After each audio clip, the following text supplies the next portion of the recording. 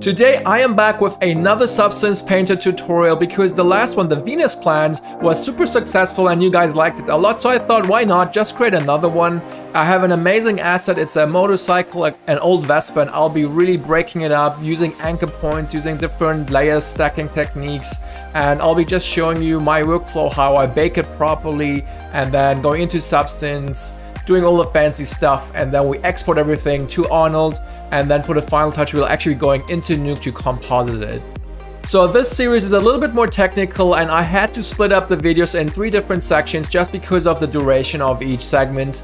This amazing and detailed model was provided by STUART BUNKELL. He's a quite active member on my Discord server, so I reached out to him and I asked him if I could use his asset, and he was happy to agree on that. So be sure to check out his social media accounts. He's super talented. I am also uploading all the scene files to my Patreon, so that includes the model, the Maya scene file, the Substance scene files, the baked images, the final rendered images. So everything is accessible through my source files tier on Patreon. You will also get access to all my previous source files I ever uploaded. It's probably more than 90 different scene files by now. So be sure to support me and check that out.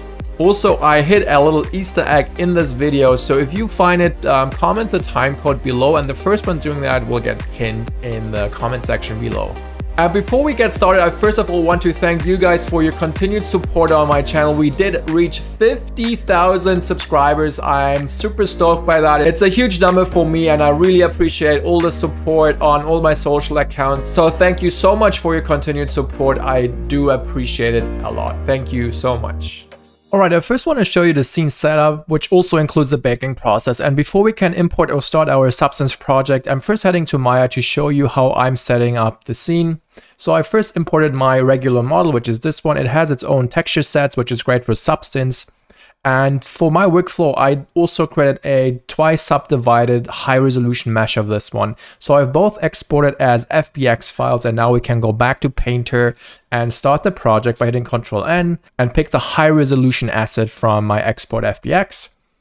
Make sure to set your document resolution. I'm just sticking with 1024 and the rest is default, and I'm just importing that. Okay, next up we will be doing the baking. So I'm going to bake mesh maps and I'll try to explain all the steps. So my output size will be 4K, and I will, in the common settings, I'll make sure I will do some aliasing, super sampling to 4. I would not recommend 8. Essentially, this is multiplying your calculated resolution for your maps. So essentially, it's 4 times 4, so it's 16K will be the calculated map size, and it will be scaled down back to 4K. I also go down to ID. I make sure that my color source, especially for this asset, it might be different for your case. I'm going to mesh ID. I'm setting this to random, and I make sure I set it apply to all. I go to occlusion. I crank up the raise. I reduce my occlusion distance to 0.1. I think if it's too strong, you will get all these unwanted areas which will be occluded. So I am going really low. Also make sure to apply it to everything. Curvature, also crank up the raise. I'll leave the rest at default, apply to all. Position is the default, and thickness, I'll reduce the occlusion distance to 0.7 or something. I just increase it a bit so I have more thickness in the calculation. And also I crank up the secondary raise, apply to all. This just makes sure everything is applied to all your texture sets.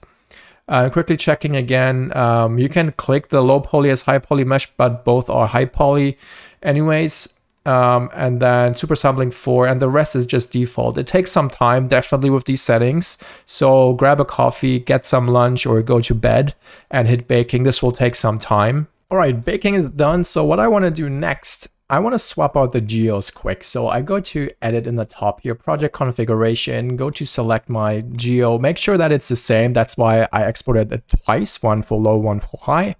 And I'm just swapping out the Vespa. So now I have my low resolution asset in here with my high baked texture maps. Make sure the texture set names are the same, otherwise you'll get issues. But once that is done, you will have now a nice and fast model to work with, but you can use the high resolution baked maps. So let's just quickly cycle through them. So we do have our random IDs. And what I also want to do, I want to, because I do have glass objects here, I want some good UDIM exports later on. So I will go into each texture set and make sure I'm creating this opacity material here, or this channel, I mean. So I'm just clicking opacity. The default parameters are just fine. So opacity for all of these. And then I'm heading to my main texture set, which is the body here. I'm hitting Alt Q for quick toggling visibilities. What I also want to do, I want to delete all the layers for all the texture sets. So I'm also going through that quick. So now working on my main texture set, which is body 2, I want to create a new fill layer, and I want to rename this to base because this will be instantiated across all kind of texture sets. So I'm setting my material to be a 0.18 grayscale tone. I want to make sure my roughness is around 0.6, which is a nice neutral rough gray value. Metallic 0, normal untouched opacity to 1. This is my starting point. So what I want to do now is Control Shift and D to export or instantiate this across all texture sets, which will give me now a nice starting point. All right, so we will be getting started with the tire first. We will start simple and easy, and then it will get quite technical pretty fast because we will be using anchor points and all that. So I'm Alt Control right clicking to select my texture set, hitting Alt Q to isolate this area, and I will be creating my first base material, which will be a regular fill. And I'll make sure I pick some dark value. Tires are typically super dark, so around 0.005 or 0.01 or something like that. It's a very dark tone, something like that. And then you also want to apply some roughness to it because you want to get that rubber feeling to it. So I'm just increasing the roughness for now to something like this.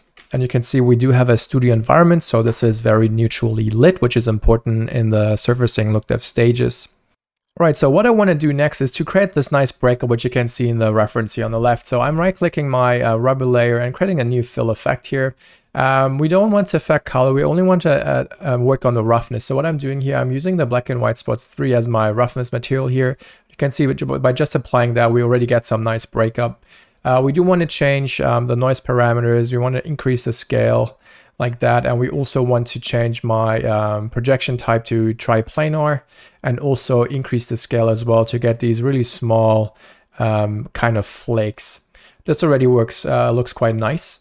We do want to adjust it a little, so I'm creating a levels effect on top of the fill. I'm changing the affected channel to be roughness, and now I should be able to control it to get really the effect I'm going for. They are supposed to be quite dry looking, but I like to see some kind of glints as well. So it's a nice mix of both, right? It's very dry, but you get these nice pings here.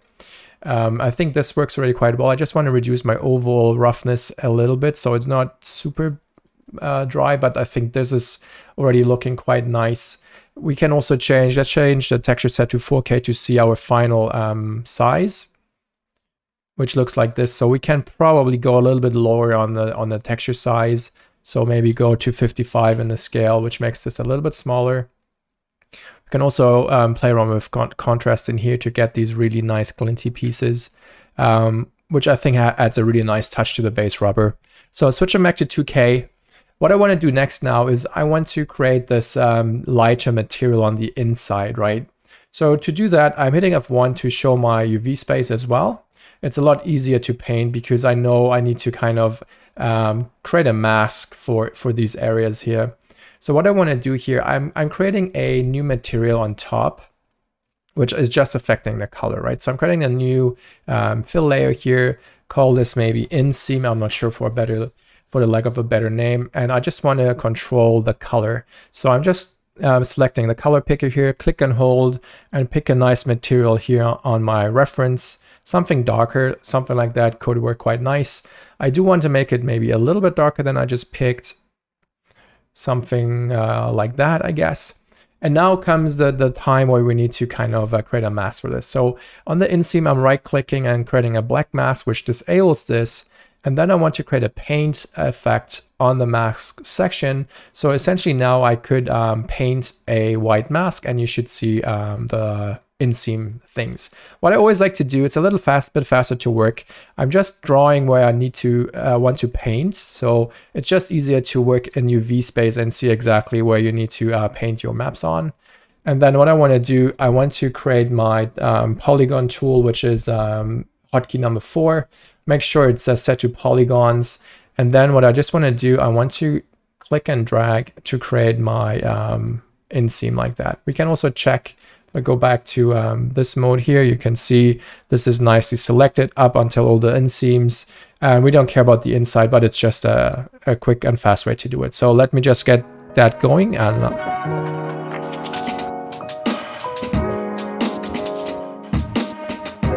okay, now we have this applied. So what I also want to do, I want to adjust the roughness a little bit. So I'm going back to my material, click on the roughness here, and I do want to change the value a little bit. So I want to make it rough like that. But then in my material, I want to change my type to roughness, and I just want to blend it back a little bit. So it's just a little bit less of this flakiness. And next up, what I want to do is I want to create this, this text on here. Right, you can see there's this nice, if I zoom in a little bit, you can see there's this text all around this here. And it will be a similar approach as we just did. We are just, instead of using the polygon tool, we will be projecting some kind of text on it. So I quickly went to Photoshop and searched for some fonts and just created a few stencils. You can see I just used the default text for the text tool, this lorem ipsum default text, and I just saved that out as an image, and I'm using that as my projection stencil. So back in Painter, I'm just going to import resource. I'm selecting my resource, which is in my exported folder section in Photoshop. And I want to tag this as an alpha. And then I want to import this as my project. So it's not always there, it's just for this project. And then you can see my font stem is here at the bottom. So for this to work, I want to create another fill. And in this time, I just want to work on the height. So what I want to do, I just want to crank up the height. You won't see anything. Because we need to mask it off, because right now we are applying the same height to everything, so there will be no difference. So I'm just calling this font stamp, and then I'm creating a black mask for this. And if I now create a new paint layer as a paint effect for the mask, I can now use my projection tool, which is hotkey 3, and I can drag my stamp into my image like that. And now if I paint, you will see that we get the stencil, right? It's kind of extruding everything. Hitting S, you can control your stencil. And what I want to do, I want to project in UV space. And I also want to go into my UV view as well. And once I have it nicely aligned, I just need to essentially paint or project the mask, and you can see the text appearing. So I'm just trying to kind of replicate the reference. So I'm just adding a few more effects here, and let's say, let's put the numbers on this section here. It goes all the way on the other side, which it does not really matter. You don't need to get really crazy with matching it. It's just the overall idea which you want to convey. So I'm just also projecting the text. I think this looks quite nice, even though it won't be that readable. I think it just works to just have this text there. So as you can see, I'll be just doing this for all the tires now.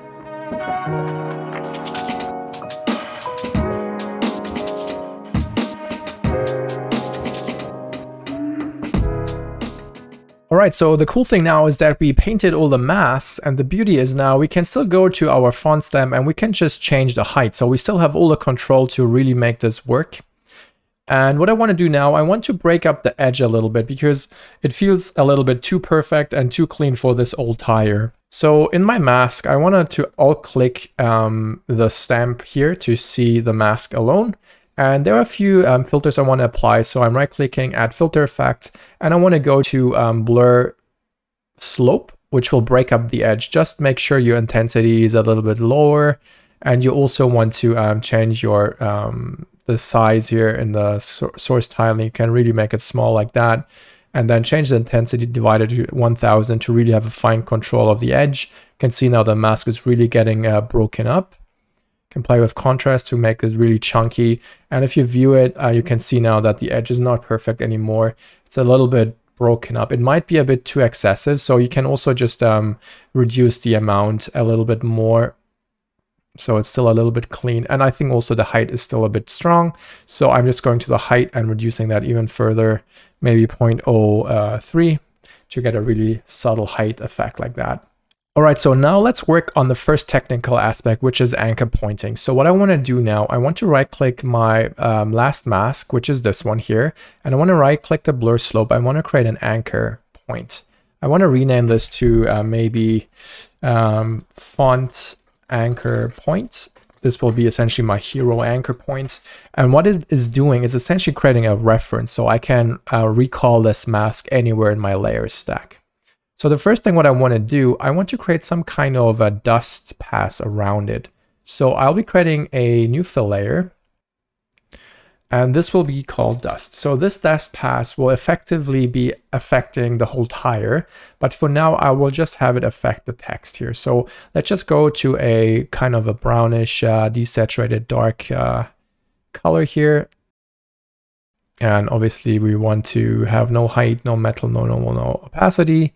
Increase the roughness, maybe something like that. We can go a little bit more into the yellows, I guess, just to dial it in a little bit, something like that. And this is again now affecting everything. So I'm right clicking, creating a black mask, so it's kind of disabled.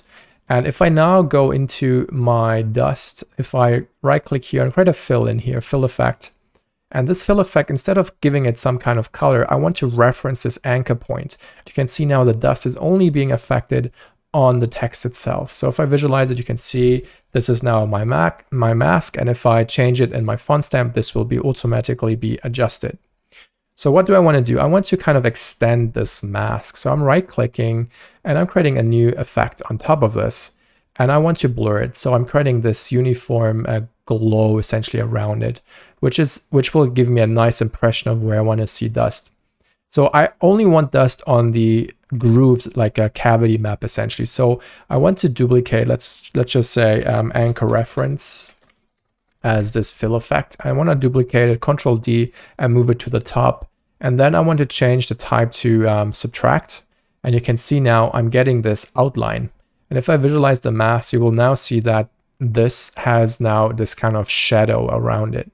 And this is driven by anchor points. So if I would go now to my stamp layer and I would create a paint layer in here, and I would just paint something, you can see now whenever I paint, I get this nice dust around it automatically. And that is the beauty of anchor points. This is a very basic application, though it can get really advanced and very crazy as well. So also what I want to do, I want to have the text to be a little bit lighter on these edges here. And this essentially is the same kind of idea. So I'm just duplicating this dust layer, Control D, and I want to move it below my dust. And I just want to rename it Edge Bright or something like that. And in this case, I just want to affect color, and I just want to essentially make it additive. So if I change the mode to go back to base color and change the mode to add, it should get a little bit brighter. If I disable the mask, you can see now everything got a little bit brighter. And this is the main effect I want to achieve. It just should be on the edges though. So if I go back into the masking slot right now, this is only affecting the inside here. So now we want to have it affect the edge essentially. So now I just removed all the other effects and I'm inverting this effect. So now the font is essentially black. So then we essentially just do the same. We create a filter, and this filter again will be a blur. And then we kind of do the same thing. We just Control D this, create this on top, and this time we re-invert this and we multiply that. So now we have like the inside essentially. So this kind of gives us this edge effect, and we can change the intensity to see to adjust it only to be on the grooves here. And on top of that, we can also add a fill as an effect and use a mask to break it off or break it up. So I'm just using any mask here, just dropping it in. And this mask will be now set to, because this is now dark, we want to keep it dark. So I'm multiplying this. So now this should be more crunched up. We can also change the contrast. And you can see now we don't have everywhere this brightness. So before it's everywhere, and with the mask, it's just slightly broken up. And it's a bit hard to see. So let's just boost the intensity a little bit. And you can now see we're getting these little bit of brighter edges on it, as if they got like chipped off or something. So I already like the look of this, and we get now the dirt. So what we want to do next is add some more dust onto the tire itself. So right now we only added the dust on the font, on the text here. So I'm going back into my dust layer, enabling the mask. And what I want to do now is create a new generator, which allows me to create a mask. So I'm using the mask editor because this is reading in my, my mesh maps. And essentially what I want to use is I want to use curvature. So I'm just enabling this full on, but I'm changing the mode to be cavities, which gives me the inside. So this is what is also what you can see in the reference. It's essentially dust collected in those grooves of the tire profile. And you can see we already get that out of the bat just by using the curvature mode. Obviously, you can change the size of it. So I'm just playing around with these sliders in the curvature section to not have them affect everywhere the same. Something like that works quite well. And on top of that, I'm also trying to break this shape up. So I'm going into the texture slot at the bottom here, and I'm just dropping in some kind of softer kind of map. So I'm just dropping it into the texture slot here, making sure I enable texture opacity and also change the texture mode, not to overlay, but to multiply, which should make it a little bit darker like that. We can also change the mode to triplanar, and we can also increase the contrast of the map itself to create darker regions like that. So now it's not everywhere, right? You can see there's dust in the top here, but now it's not there. So if I visualize this, you'll now see that we get this kind of dust collecting here. I think the mask is a little bit too dark, so let's see if we can brighten it up a little. So we can go to global balance and try to just push it up. Obviously, the higher you push it, the more apparent this dust layer will become. And if I go back here, you will now see, okay, we have quite a big chunk of dust now. But we're missing it on the text. All the hard work we did is now gone. So instead of just applying the mask editor on the top here, I want to make sure the mode is set to linear dodge add, which then adds on top of the previous mask. So they are now combined together. If I look at this now, you can now see that we have the tire and we have the dust on the vintage logo here as well. All right, so now let's get started on this handlebar here. So I'll be first working on this metal piece here, and then we're working on the headlight. So this is the reference. Again, I'm using PureRef. Check out my previous tutorial on PureRef if you want to see what kind of PureRef mode this is. So again, to get the nice headlight, we first need to create this interior metal. And to do that, I'll be just reusing this mirror metal on the inside as well. So let's just get started with like a clean chrome with some kind of breakup on it. So Control and Alt right clicking the object selects the texture set, and Alt Q isolates that. So as you can see now, we are in this mode. So what I want to do now here is create some kind of clean metal. We don't want height, we don't want opacity. So in the color, I'm just going for like a 60-70% white. And we don't want any roughness. We want metallic on, reduce the roughness even further, something like that. So now you can already see it's very clean. And this would be my Chrome base. I always, again, hit Ctrl G to create a folder. It's just nicer for referencing or instantiating, and also just for cleanliness in your layer stack. So next up, what I want to do, I want to break up the roughness. So I'm right clicking, creating a new fill effect and making sure I'm only affecting roughness. And then I'm looking for a few grunge maps here. So I have a surface imperfection kit here in my library, and you can just use any, you can use the default ones. I just have a nice grunge map with some kind of fingerprints on it as well. And we will be upscaling my texture set resolution to 4K as well, so we can see all the nice details. And just by doing that, you can already see you get this nice breakup. What I want to do though, I want to set the mode, go to roughness, and also want to set this to multiply. And then we want to apply levels on top of that. So now I'm just reducing the input white, reducing it until I start to see some kind of breakup on here. And this just allows me to just subtly break up the surface to get this nice look and feel of this map. I just want something really subtle broken up, nothing too crazy. And also on top of that, I want to create another fill with some kind of scratches or just some regular breakup. So let's just look for our main library and look for scratches or something like that. And you can see we have quite a few popping up. So I'm just right clicking, fill, And I'm just dragging in, I'm not sure, let's just use maybe this one, scratches and dust. And I just want to drop that again into roughness, make sure I disable all the other ones. And you can now see we do have this map applied as well. Changing the mode again, we can also visualize it, hitting C to go into the roughness mode. This is what we have right now. And I can just also use multiply or add actually to get what you want, right? So additive will give us this result. And again, on top of this, we can change the roughness, or we can reduce the blending mode of this layer. So we have 2 layers. You can see subtle scratches now appearing, and they showcase in this image as well.